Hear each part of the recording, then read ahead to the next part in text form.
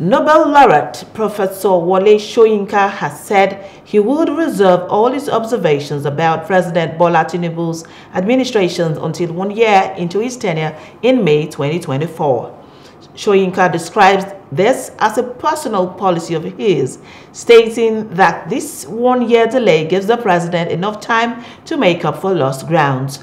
Soyinka said this when he paid a courtesy visit to the president, who is holidaying in Lagos. Soyinka, who called Sunday's appearance an embarrassing visit, said he approached the president with a 7-point agenda which he declined to reveal. The last time, it was to try and persuade him not to run for office. I think I've written about that. I told Atiku and himself that they should please leave the grounds for young people. That's the last time we met, about 5 years ago.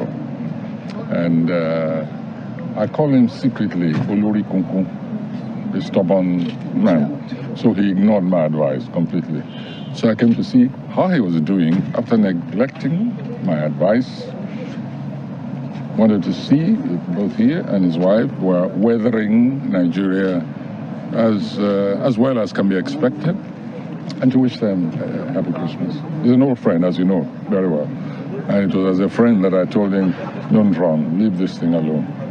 But he ignored me. Most heads of state, when they take office, I always leave them alone for about the first year.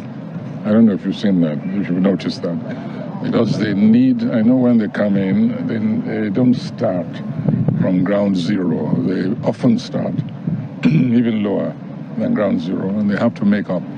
So I have this personal policy, whether it's Obasanjo or Buhari or Jonathan, you'll notice that in the first year, I hardly ever say anything. And then people ask me, why are you not talking? I say, go and ask the last person whether I spoke during the first year. So I'm adopting the same principle this year. I came here with a 7-point agenda, and we had a very thorough. Hello, hope you enjoyed the news. Please do subscribe to our YouTube channel and don't forget to hit the notification button so you get notified about fresh news updates.